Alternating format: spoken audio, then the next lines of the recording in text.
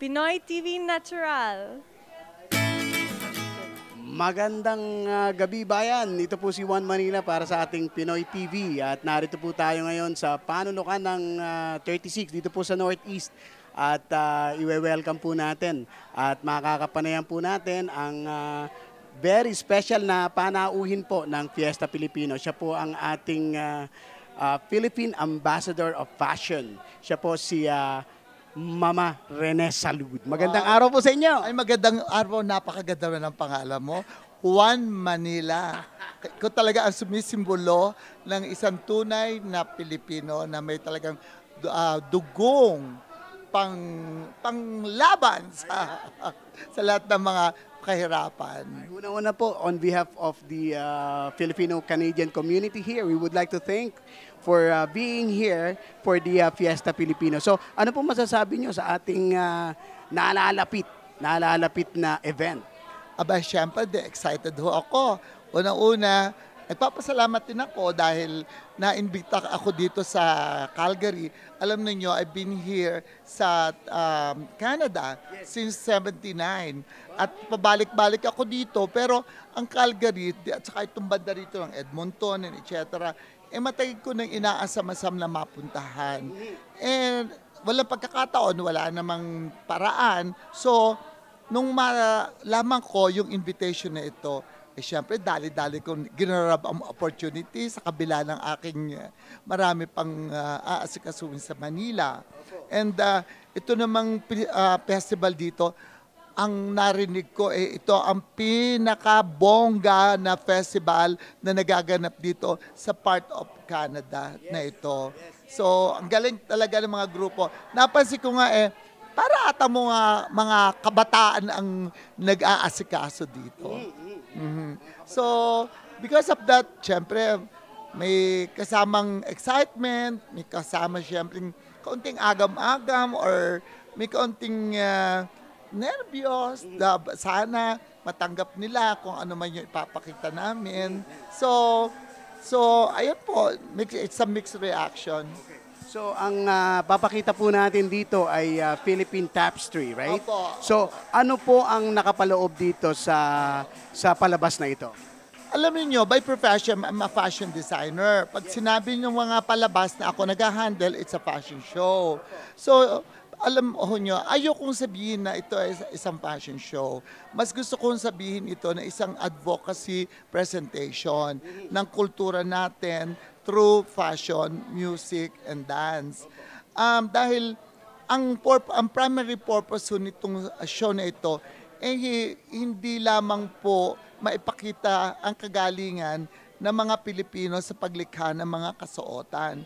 Kung hindi po, ipakita din dito sa pamagitan ng fashion show at ang istorya ng isang kung paano inilalahad ang mga kagalingan ng ating ng mga sayaw natin, ng ating mga destinations through this kind of fashion show. So sa kultura po nito sa Philippine Tapestry, ano po yung ipakikita natin dito? Nandito po ba ang iba't ibang iba't ibang parte ng bansa natin, yung kanilang kultura, yung kanilang tradisyon, yung kanilang mga kasuotan, at ano po yung kahalagahan nito? Alam po niyo, gusto ko sana ilihim kung ano yung pakikita para syempre pa-surpresa. Pero dahil tinanong naman niyo yan, syempre sabi ko na rin. Alam naman niyo, ako din nasa television ako. Meron akong lifestyle segment sa Umagang Kay Ganda sa Channel 2. So ngayon, alam ko naman ang feeling ng isang katulad ninyo na pag nag-i-interview ka lang, sagutin ang tanong. Kaya sasagutin ko. Ang mga makikita po niyo dito, lahat po ng rehiyon ng Pilipinas ay matatalakay. Yeah. Unahin natin kumari ang mga mountain province, mga igorot. Makikita niyo dito ang sayaw ng igorot, ang music na naaangkop na sa mga igorot dance, at makikita din niyo yung ginawa kong mga damit na ginamitan ko sila ng mga tela na hobby ng mga igorot. Kasi dito po gusto ko ipakita na ang hobby, hindi lamang ginagawang costume. Ang hobby, pwede nung gamitin din sa iba't ibang panig ng daigdig at pwede din ho ito na mga nagawing damit na kagaya ng mga damit na nakikita natin dito sa mga tindahan dito sa Amerika at sa Canada. So nabasa ko po, you are promoting the indigenous materials na pwede nating magamit. Sa buong mundo po ito, di po ba? Ayan po ang isa rin sa mga kahalagahan ng pagpapakita ng show na ito. Dahil dito po ang magiging magandang way para maipakita ang kagalingan ng ating mga kababaihan, ng ating mga kababayan sa kabundukan, sa kapatagan, sa kanilang mga hobby na minana nila nung unang panahon pa. At sa pamagitan ng hobby na yan ho, makikita natin at masusundan natin ang mga pinagdaanan nilang kultura at tradisyon. So, dahil itong tela pong ito ay kakaiba, kaya pag ginawa hong damit, nagiging kakaiba din ho ang dating. Something that is different, something that you could not show in the big cities. So, pwede pong ipagmalaki sa buong mundo. Opo, talaga yun po talaga ang tunay na layunin ng show na ito. So sir, Mama, patatanungin ko rin po kayo tungkol dun sa kaninang sinabi nyo with regards to Marawi City sa Pilipinas. Opo. It means na hindi lang po yun ang dapat makita, yung kagandahan pa rin ng Pilipinas. Ito po ang isa sa mga, bilang Pilipino, hindi man ako naatasan dito na gobyerno na gawin ito, pero bilang Pilipino, aking po itong talagang dapat maging obligasyon ko na ipakita sa buong daigdig na ang Marawi ay isang maliit lamang na problema ng Pilipinas. Hindi naman talaga ito ang tunay na mukha ng Pilipinas. Ang tunay na larawan ng Pilipinas ay isang magandang bayan, peaceful, maraming makikitang magaganda at higit sa lahat, masarap tirahan. Oo, dahil magandang weather natin. Hindi tayo walang snow. So, di naman po. Masarap din dito po. So, yun po ang gusto namin ipakita dito na yung the better side of the Philippines. Kasi hindi lang naman ang Pilipinas ang may ganung problema Lahat lang malalaking syudad at bansa ay may ganung mga problema. Tayo bali, hindi naman, napakalayo na ho yun sa kabihas na sa atin. Isang lugar na ho yun ng Pilipinas na kahit nga ho ako, hindi pa ako nakarating doon dahil sa sobrang layo na Oo, so, bilang isang Pilipino, hangad ko naman sana na maipakita sa ibang mga tao, sa iba't ibang panig ng daigdig na we are a country of peaceful, loving people. So, sabi nga po namin, kami po ay maswerte at makakausap natin ang Philippine Ambassador of Fashion, si Rene Salud. At hindi po namin inaasahan na ganito pala kabait si Rene Salud. Well, alam mo ninyo, maging mabait ho ako. After all, ako nasa industriya na ako ng fashion for 4 decades. Kaya naman, napakalaki ng blessings na ibigay sa akin ng Diyos. Dapat naman talaga magpakabait na. Opo, meron pa po akong katanungan with regards to your tour.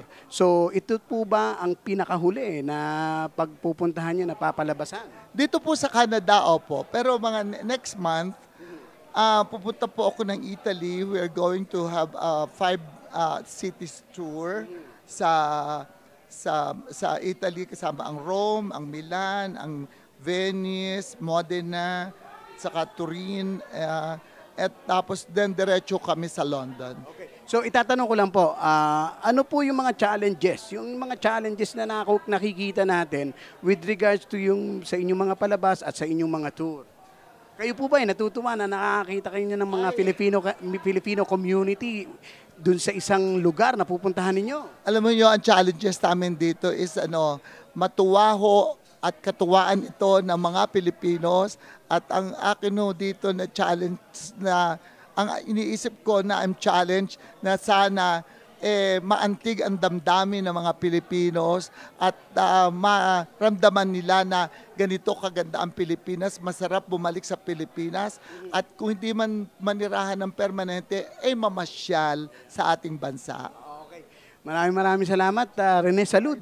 Mga kaibigan, ang Fiesta Filipino po is coordinated with the Philippine General Consulate of Calgary and Department of Tourism. So, sa huli pong ating kapanayam, ano po ang, sino po ba ang inyong gustong mapasalamatan with regards to your tour? Ang una-unang pinasasalamatan ko po ang Panginoon Diyos dahil dinala kami dito sa Calgary na matagal ko nang inaasam-asam na makapunta ho dito. Siyempre, ang Department of Tourism at dahil sa kanila, nabigyan kami ng suporta makapunta dito. At ang ating, siyempre, ang Congen na nung makita niya itong fashion show sa Pilipinas, sana madala daw ito. Sabi ko, sir, gusto ko talaga din na madala ito sa Calgary. So ito, nabuo ang isang pangarap. At siyempre, sa mga organizers na punong-puno sila ng passion, pagmamahal sa ating bansa na maipakita sa mga kababayan natin at saka sa mga taga-Canada kung ano tayo, sino tayo at paalam sa kanila sa pamagitan ng palabas na ito. Kaya maraming pong salamat. At sa mga Pilipino po dito sa Canada, lalo sa Calgary, mahal na mahal ko po kayo. Magkita-kita po tayong lahat. Ayan po si Rene Salud, ang ating Philippine Ambassador of Fashion. Kami po ay magbabalik dito pa rin sa ating Pinoy TV. Dito po yan sa Calgary. Ito po si Juan Manila. Okay, balik po tayo sa ating Pinoy TV at kasama po natin ang isa sa nag-organize po. Siya po ang chairwoman ng ating Fiesta Filipino. Ito po ay coordinated with the Philippine Consulate General ng Calgary. Ito po ang ating chairwoman, si Miss Banji Kawili. Kumusta ka na at ano ang balita? Magandang gabi, Juan Manila. Siyempre, kami nag-iimbita po sa lahat ng nanonood. Sana nyo po ay samahan nyo po kami sa pagdiriwang ng ating kultura, sa ikatlong pagdiriwang ng Fiesta Filipino. So saan po gaganapin ito at anong oras at ano ang mga highlights na mapapanood natin dito? Alam ko, pupunta rin kami doon pero gusto lang namin malaman yung mga summary nito. Siyempre po, ito ang pinakamalaki natin sa pangatlong araw dahil pangatlong taon at 3 araw na po tayo. So, ang pinakamalaking selebrasyon natin, siyempre nandiyan po nga si Rene Salud. Sa pagkauna-unahang pagkakataon, dadalhin niya sa Calgary at sa buong Alberta yung kanyang Philippine Tapestry show. Kung hindi niyo po alam, ito pong show na ito yung present nila noong Miss Universe sa Pilipinas. So napakaganda po nito. It's something that we can all be proud of kasi ito po ay i-feature at ipagmamalaki ang kagandahan ng Pilipinas at ng mga Pilipino. Siyempre, nandyan din po si Sam Milby. Sasamahan niya po tayo. Makikipagdiwang po ang TFC sa atin. Nandyan napakarami pong performers. Mahigit 500 performers po tayo ngayong taon. At mahigit 400 na volunteers. Magdadatingan din po siyempre ang mahal nating Mayor Nancy. Nandyan po si Premier Rachel Notley, mga ministro po, mga gabinete. Marami po tayong bisita. So samahan niyo po kami. Ayan. So doon sa atin sa Philippine Tapestry, ilan ang mga modelo na rarampa dito? Kakausap lang natin kay Philippine Ambassador of Fashion na si Rene Salud. Pero hindi namin napag-usapan yung tungkol sa modelo. So ilan yung mga modelong nandito dumating from other country or from the Philippines? Meron pong siyam na modelo. Ito po ay mga beauty queens mula sa Pilipinas. Siyam po sila. Tapos sasamahan po sila ng 8 hanggang 9 na mga modelo galing dito sa Calgary, local. So hindi lang po ito mga Pilipino. May mga kasama din po tayong ibang lahi. Ayos, ayos mga kababayan. Yan po ang Fiesta Filipino. At syempre, coordinated din po ito sa Philippine Consulate General of Calgary. At ito po ay pinatatakbo ng Philippine Festival Councils of Alberta. So, Miss Banji Kawili, maraming salamat sa iyong oras at mabuhay ka. At ito po ay mapapanood mga kaibigan sa Pinoy TV at sa Pinoy TV Samot Sari. At isa pang question natin. So, meron ka bang gustong mapasalamatan dito sa ating event na ito?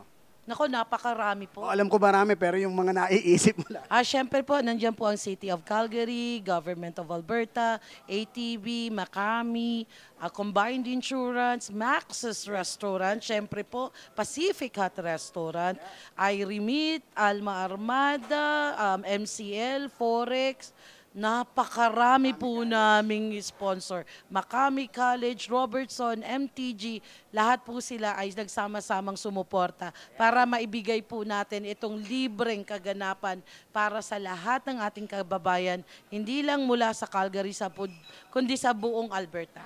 Ayan, so ito po ay magsisimula ng September 1, tama? September 1, alas 12 ng tanghali, bukas na po kami hanggang September 3 hanggang alas 3 ng hapon. Ayos, mga kababayan. Maraming po salamat. Gusto mo bang mapasalamatan ng ating mga medyang kasama? Ay, syempre po, nangunguna si Juan Manila at si Diwata. Salamat po sa lahat ng suporta.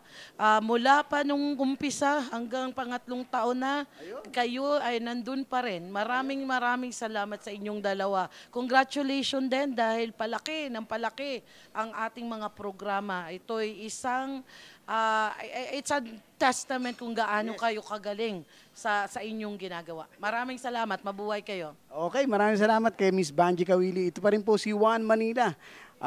Naghahatid po ng balita tungkol sa Fiesta Filipino. Ako po'y magbabalik. Maraming salamat po. Dito pa rin sa ating Pinoy TV. Dito po yan sa Calgary. Maraming salamat po. Thank you. Mga kaibigan, balik pa rin po tayo sa ating Pinoy TV. Ito pa rin po si Juan Manila ng ating Phil Canadian Broadcaster Society. Narito po tayo ngayon sa panulukan ng 36th Street at dito po yan sa Northeast, sa Calgary. At atin pong nakakapanayam yung iba pang mga part ng Fiesta Filipino. Ngayon po, meron po tayo dito at napag-usapan natin yung Philippine Tapestry dahil yan po ay pangungunahan ni Rene Salud at ng mga modelo. Narito po, may isa tayong napakagandang lalaki na kasamang modelo po dito sa Fiesta Filipino. Ang pangalan po niya ay si Gab Luansing. Tama ba? Tama po. So, anong mangyayari dito, Gab? Sa inyong show? So, we're gonna advocate like the culture of the Filipinos by showing different cultures of the Filipinos by using fashion as an instrument. Yeah. Ano yung isusuot mo dito? Makikita ba? Kasi ang dito, promotion of the indigenous materials, right? So, sabi ni Rene Salud na yung mga kahalagahan nito. Well, yung sa'yo, ano yung makikita nila? When they watch me, I guess they can see me, yung typical po na barong Tagalog po. Kasi yun po talaga ang pinapakita. Pag Pinoy talaga, yun talaga yung hinahanap. Yun talaga yung barong talaga yung yung typical na alam natin na pag sinabing Pinoy, barong Tagalog talaga. So, ilan ba kayong, sinabi Siyam, Siyam ba kayong rarampa doon? More than 10 pa ata. Mga 15, gano'n. Mga 15, okay mga kaibigan. Yan po si Gab at congratulations at narito ngayon kayo sa Calgary. So, saan kayo nang galing before Calgary? No, I came from Manila pa po. Manila. Yeah, in the Philippines. So doon ba sa Pilipinas nag-show na rin kayo ng ganito? Yeah, I had different experiences in the Philippines. Yeah. Katulad na, pero si Rene Salud pa rin ang kasama niyo? I know. I'm kind of I was I was invited by the consular of the Philippines to model. Yeah. Alam mo ba kung ilang oras ang magiging show niyo rito? I'm not sure. It's 1 to 2 hours. I'm not sure. Baka more pa. Okay mga kaibigan. Si Gab po ang kasama natin ngayong gabing ito dito po sa Pinoy TV at abangan nyo po yan. September 1, 2, and 3. Dito po yan sa Olympic Plaza. At ito po ay atid sa atin ng Philippine Festival Councils of Alberta. Ito pa rin po si Juan Manila. May pasasalamatan ka, Mare? Okay na po, okay na po. Okay. Maraming po salamat. Tayo po yung magkikita muli dito pa rin sa Pinoy TV. Ito pa rin po si Juan Manila. Thank you, God. Balik po tayo sa ating Pinoy TV at kasama po natin ang isa sa mga modelo ng ating Philippine Tapestry, si Miss Melanie Mother. Kumusta ka na, Melanie? Okay lang po. I'm very excited to be here. First time ko po dito sa Canada, sa Calgary. And I'm really looking forward for the show. So have you been to other countries aside from Calgary? Yeah, we've been to Vancouver. We had a show there, sa Toronto and Montreal. And now Calgary is our last stop. So very lucky kayo kasi the weather cooperates with us, okay? So ano yung isusuot mo rito? Kasi sabi ni Rene Salud kung ano-ano ang makikita na mga for fashion. So si Melanie, ano isusuot ni Melanie dito? Anong ipapakita ni Melanie rito? I'll be wearing something from the Visayas, from Bicol, from Mindanao, and from Metro Manila. So what we're doing is we really want to promote the Philippines and show them what different types our provinces have. Yeah. So ito bang pagpa-fashion show nyo, may mga kasama kayo or one by one kayong lumalabas? Lalabas kami in groups, also one by one. Depends po. So it's really exciting. Like, kasama namin yung mga dancers, tapos lalakad kami. So, very colorful. Opo. So ito bang show na ito talagang maipagmamalaki natin sa buong mundo? Yeah, of course, because it's a very unique show. Hindi lang siya just a normal fashion show po. It's like really to show the world how beautiful the Philippines is. Okay, mga kababayan, si Melanie po. Mapapanood natin siya sa September. So, ano yun? September 2, no? Okay. Yeah, so please watch everyone on September 2, Philippine Tapestry, Mama Rene Salud. Okay, yan po ay coordinated sa Department of Tourism and Philippine Consulate General in Alberta. Ito pa rin po si Juan Manila para sa ating Pinoy TV. Ito pa rin po si Juan Manila at ang kakausapin naman po natin ay isa pa rin sa mga modelo. Bali, 10 sila o 11 Dito po sa Fiesta Filipino, gaganapin po yan sa Olympic Plaza dito po sa Calgary. So, kakausapin po natin ang isa sa mga modelo ni Rene Salud, si Ana. Ana, kumusta ka na? And what's your last name? I'm good, and my last name is Bradborn. Bradborn. Bradborn? Yeah. Okay. So, Miss Bradborn, what are you going to do in the event? Well, I'm gonna walk I'm gonna walk for Mama Rene for his show. Yeah, and I'm gonna do my best for the community. Yeah. Okay. So, have you been doing this like for long years already, or you just starting? Which one? Modeling? I've been doing this since I was 12, so I've been doing it for 5 years. For 5 years. Yeah, but for Mama, I don't know how long I've been doing, but this is the first time I've gone out of the country with Mama and his team. Okay. Yeah. So that means you also been in Vancouver and Toronto, right? Yeah, I've been to Vancouver, Toronto, and Montreal, and then here, Calgary. Yeah. So, gaano katagal Ana ang inyong preparation dito? Gaano katagal? Preparation for me, because I was like a replacement for a model, so my preparation was only like less than a week, and I packed my clothes within the day of my flight. Yeah, and I'm surprised I got to.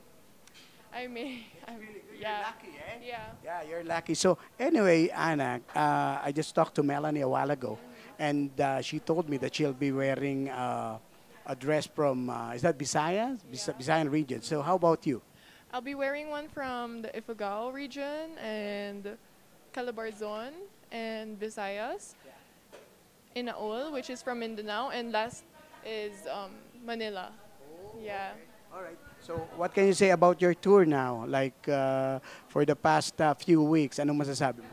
It's been great. Everyone was so hospitable and they were very warm, so I feel really welcome. And we got to tour Canada, and it's been great. It's been really nice. Yeah, and the weather has been very helpful, and everyone's been telling us that we were very lucky to experience this kind of yeah. warm. Talagang very lucky kayo kasi ang weather natin ngayon ay nakikipag-cooperate sa atin kasi usually umuulan yan. But right now, it's really, really good and they can really see the promotion of our fashion show, the model, you know, yung ating mga isusuot. At sa isip mo ba, itong show na ito ay maipagmamalaki natin sa ibang bansa? Definitely definitely, because like just from the first show, Vancouver, I felt really proud as a Filipino to do the show. It was really, especially in Toronto when we did the parade, everyone was like happy to see us. It was very, I can't explain the feeling, but it makes you proud as a Filipino, especially when you've got people like you guys cooperating and everything, like our sponsors and PIDC and DOT and other stuff, and the volunteers. I'm really glad to be part of this. Alright, maraming sumakit ang bato ko mga kababayan. Masyado matangkad si Ana. Okay, anyway, anong height mo, Ana? 6'1". 6'1". Kaya pala, para ako nakikipag-usap kay mga player, mga basketball player. Anyway, Ana, good luck sa inyo and God bless, okay? Thank you very much. It was nice meeting you. Okay, ito pa rin po si Juan Manila para sa ating Philippine Tapestry dito po sa ating Fiesta Filipino. Ako po ay magbabalik dito pa rin sa Pinoy TV dahil sa Pinoy TV, can you say natural? Natural.